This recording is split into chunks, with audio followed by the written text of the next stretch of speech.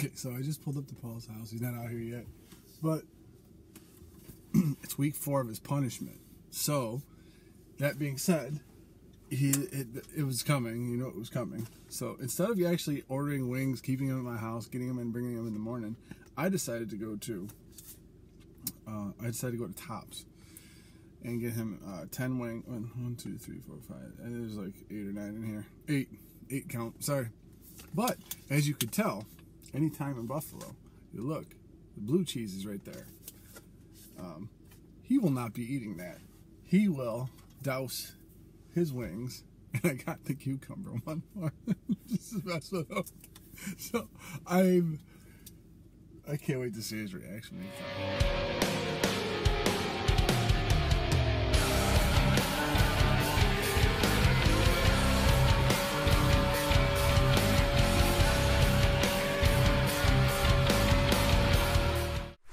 Don't forget to hit. Good job. You, sir. Should you pick 1 or 2? Because I have 2 things for you. I'll take whichever one you want to give me first. Okay, I'll do this one first because this one made me laugh. In my wanders. Oh no. No. From last week. And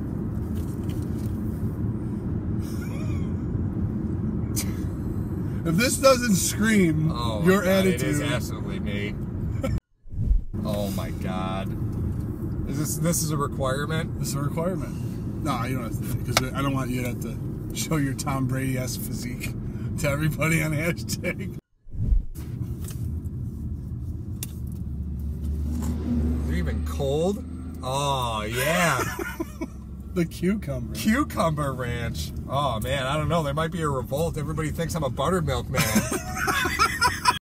Is this considered cannibalism? No. I think it's going to be child abuse. We're going to get pulled over by CPS. I know. You never hear ranch on ranch crime in the papers.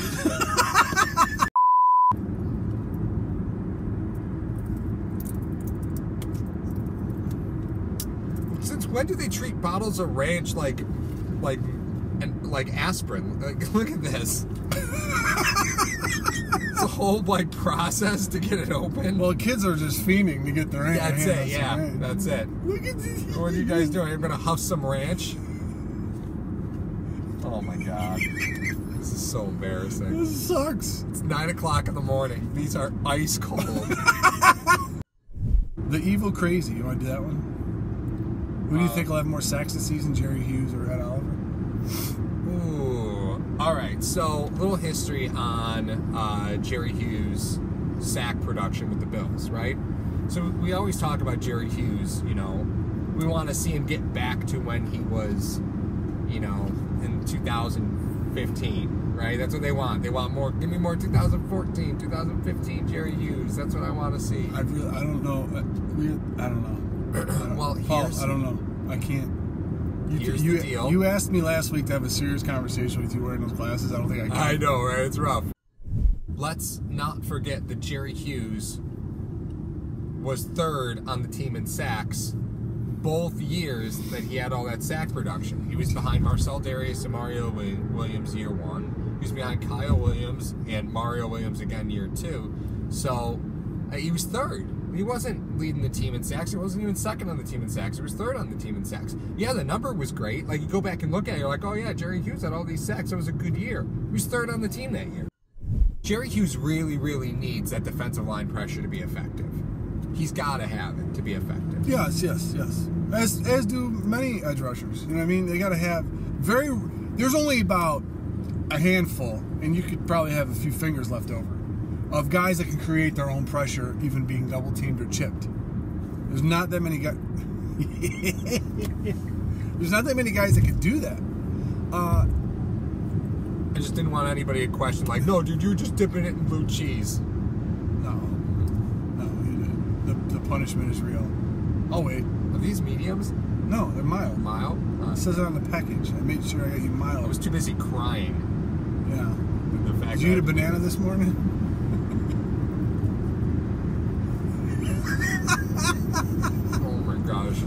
This is delicious. We gotta do comparisons because it wouldn't be right if we didn't do comparisons. So you're talking about the cold front. Right. Hughes, Williams, Darius, Mario Williams. Right. Okay? That's what you got across the... Now if you look across, tentatively speaking, right now, Hughes, Oliver, Starr, and Shaq Lawson. Right. Shaq Lawson is not the pass rusher that Mario Williams is. Oh, God, no. He's the edge setter. Right. Him or Murphy are more edge setting guys. Mario Williams is more of a threat in that respect. So maybe they were probably taking it back to chip Mario Williams more often than Jerry Hughes. Because Jerry Hughes, up until that point, was just a speed guy. Yeah, that struggled to get home. He wasn't even a starter until that year. That was his first year as a starter. Okay. Because he was an outside linebacker in the transition. Yes, because the Colts were switching over. Yeah. So then you got, who would be the comparable of Darius? You think Darius is more Oliver because he's quicker? He's got okay. So then, I just want to go to Starr and Kyle then. That would be your line. Yeah, and they're not comparable. They eat bodies. Yeah, but Kyle Williams shed guys on the interior way better than Starr does. Yeah, he did. But the fact is, Starr will have to eat up two guys at least, or else you're going to get killed by him. Right. If you left one guy on Kyle, I mean, he was more playing his responsibility than going after the quarterback. That was always someone else's job. But truth be told, Mario, a lot of the fans are going to say, well, Starr is not your guy. Harrison Phillips is the Kyle Williams replacement. Okay. I mean, and if you're looking to recreate the cold front, you're still missing another piece. They rotate more than the cold front did. Oh, absolutely. Cold front was in a lot more. Yeah, the snap count was a lot higher. That's why the sack total was so high. Yeah, exactly.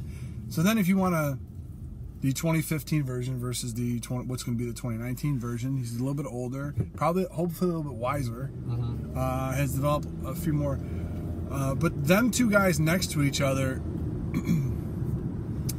to say who would have a bigger sack total is to me like our conversation last week with the wide receivers. Who's going to have the most receptions on this team? Yeah. If two receivers, now don't go crazy right now with your ranch and your wings. If two receivers, if Brown and Beasley both had 80 catches, I'm not saying they're going to. If they did, all right, awesome. If Oliver and Hughes both have double-digit sacks, we're not going to complain about it. Brown and Beasley have I'm just giving you something to think about. Crazy like this, I'm going to have to start checking you for signs of a stroke.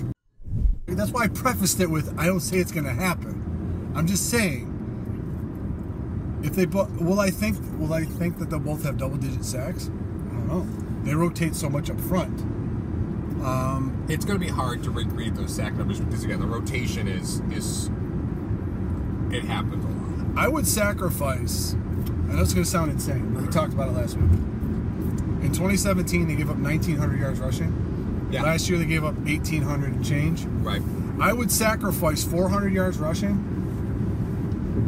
for either one of them not having double-digit sacks.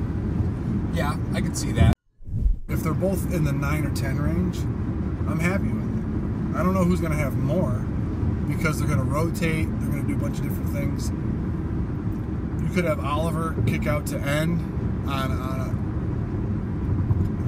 a 3rd and 12 or a 2nd and 12. Yeah, let's take our defensive tackles and drop them into coverage. No. I'm talking about put Hughes and Oliver at the ends, and you put Harrison Phillips in the middle in a 3-4. Ooh. Yeah, no. Harrison Phillips isn't big enough to play the middle of a 3-4?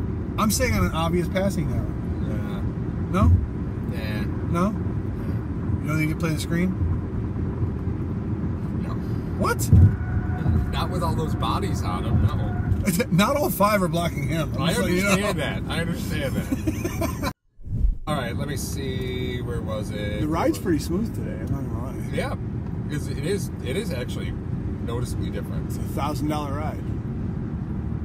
Doesn't it feel good? No. It's weird too because Jerry's. Everyone looks for the glamour stat. How many sacks do you have? Yeah, that's 100% right. He's got pressures. He has hits. He's got so many. You have to account for that animal, either with a running back or a tight end or somehow.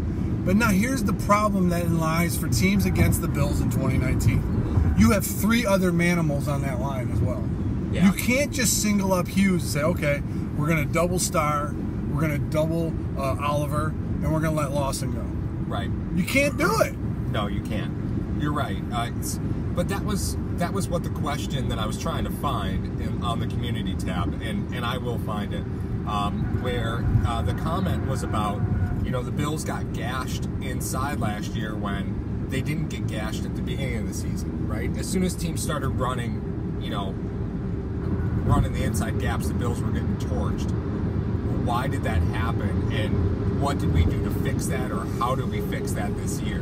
That was kind of the summation of what the question was. I will find it. Well, Oliver, you fix it. Now, here's the deal. But does Oliver really fix it? I think he does, because here's what happens. What I just said, you can't just block those 4 with 5. Right. You can't. So what does that force you to do? Force you to put a tight end or running back in, or fullback, even, if the teams still have those. So what does that do to offenses that are in a passing NFL? Right. They have to it forces them out of their comfort zone. Yeah. Maybe they want to go 4 wide. Yeah. They can't. No, they got to put a tight end in there to chip on Jerry. They can't. They got to put a back in to make sure that he picks up the blitz on the backside.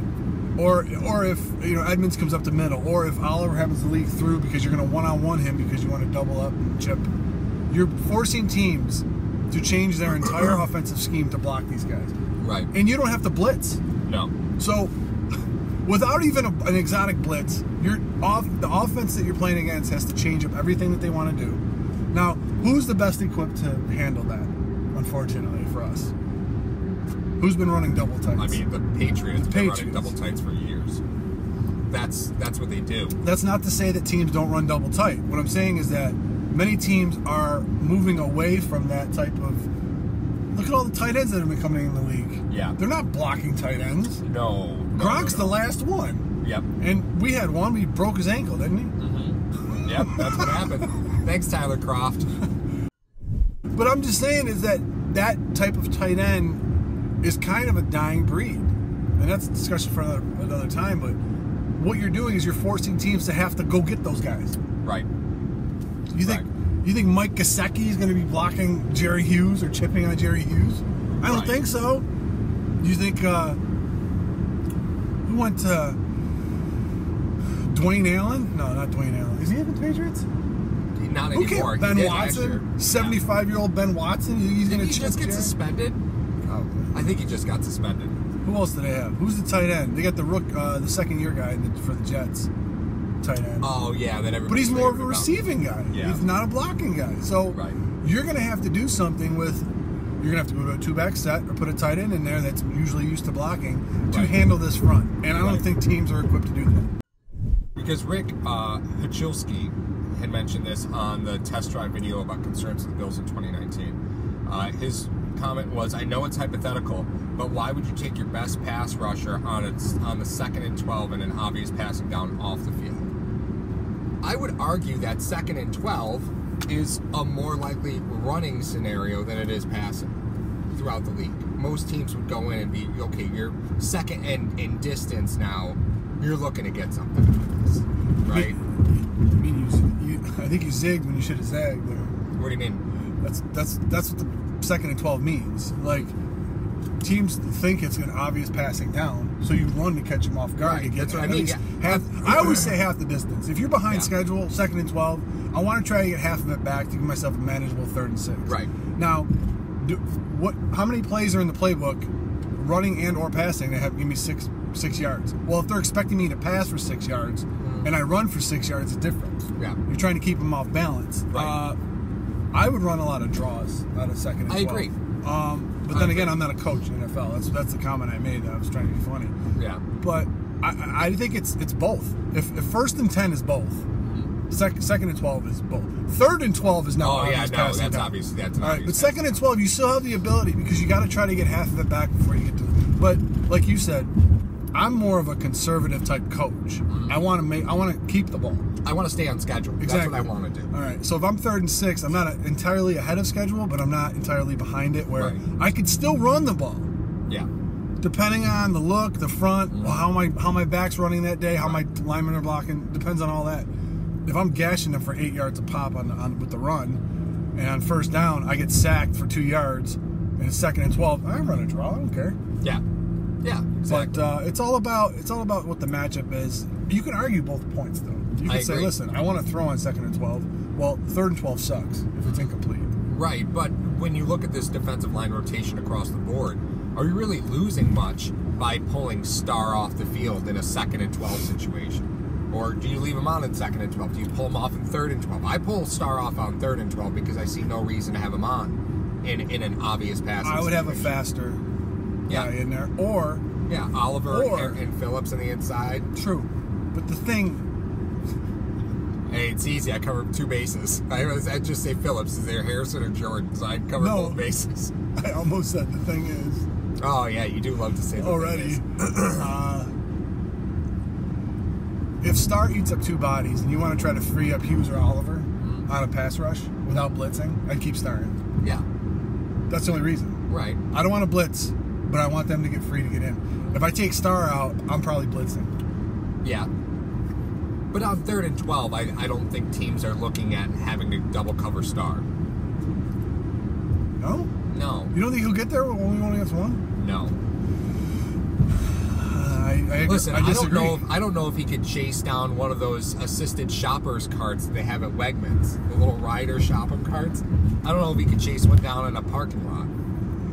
So, I'm really not too worried about Starr getting to the quarterback. Listen, he gets all of his plaid shirts at BJ's. There's no way he's going to Wegmans. Do I think that Jerry Hughes is going to put up cold front-esque sack numbers? Yes. You do? I do. Okay. With less snap count, right? And I think he'll finally be in the top 2 in sacks on this team. I am so surprised at that. Yeah. Because McDermott, if you're right, and we're both right, and I didn't mean it that way, but if we're both right, that this is Frazier's defense, his defensive ends will get sack numbers. Yeah. If it's McDermott still, they won't. Yeah. It'll be all over. Everybody will have an even number of sacks. Exactly. That's the thing about McDermott's defense is it's the guys were even across the board. Pretty much most of the sack numbers were pretty even across the line. But to get back to why did teams gash the Bills up the middle, you had a rookie middle linebacker. You know, like he had 121 tackles. Right. Yeah, no, I understand that, but I'm saying that the reason you're getting gashed up the middle is because you could pull him out. You could get him out. You could get him out of slot. Are you saying that teams ran more counters near the end of the year, which hurt him because he would go first gap? He went first gap the whole season, man. So I mean, even on play action, you can get him midway. You can move him wherever you want. Well, no, what I'm saying is if they did it more. I think teams understood how to move Edmonds out of the middle. That's probably you know, because at that point you have 12 weeks, 13 weeks of film on him. Teams are like, okay, well here's the book on Edmonds right now, and that's something he's got to get better at because I think he gave up the middle a lot. But you had Milano, right, and then your strong side linebacker was Lorenzo, right? I mean, you have second-year linebacker out there, and honestly, Lorenzo Alexander, he's been in the league for a long time, but actually physically playing the linebacker position, that's just a Buffalo thing. He didn't really play linebacker until he got to Buffalo. So Babbage works wonders, man. Yeah. Rookie, second year, and a guy that really didn't play that well, and they played that cohesively. Yep, that's right. Amazing. Yep, Bob Babbage, and then his son is also the safeties coach. So the communication between the safeties and the linebackers is paramount. Right in point. Right. Which is what makes this defense so dangerous. You think that's an episode? I think that's a amazing point. I think someone brought it up.